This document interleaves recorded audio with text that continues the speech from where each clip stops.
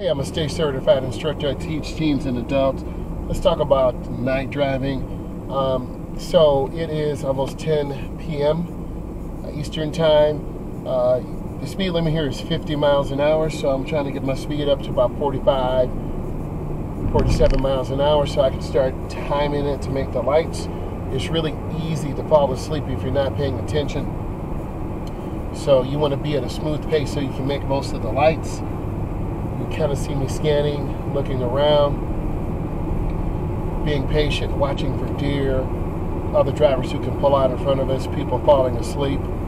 The light's red up there, so I'm just lifting my foot. No sense in just trying to go real fast because you're going to end up rear-ending someone or catching a light and someone could run through and broadside us. So we're not trying to do that. I'm trying to keep my space, take my time, and just be smooth. Good drivers usually have great speed control, and I'm trying to keep my space so I'm not on top of cars. So I'm going to go ahead and get over one lane to the left, mirror, turn signal, blind spot about 3 to 5 blinks. I try to tell my students a minimum of 3, max of 5.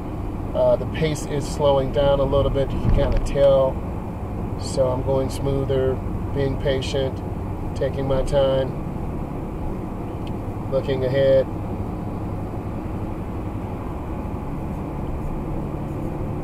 And as you can tell, I'm trying to keep space. Good drivers keep space to react. So when someone puts on the brakes, you have time to react. So I'm keeping my space, even though the next light is, we got a green that just turned green.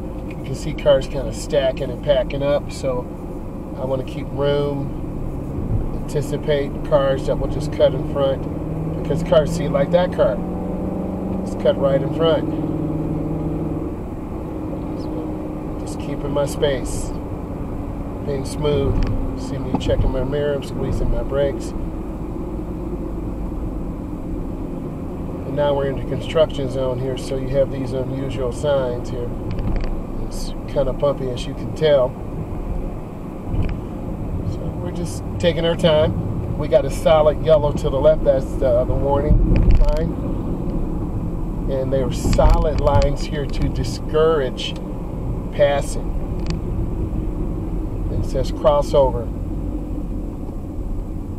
Crossover backups. So you got to be aware. A lot of people will just back up because they're not paying attention.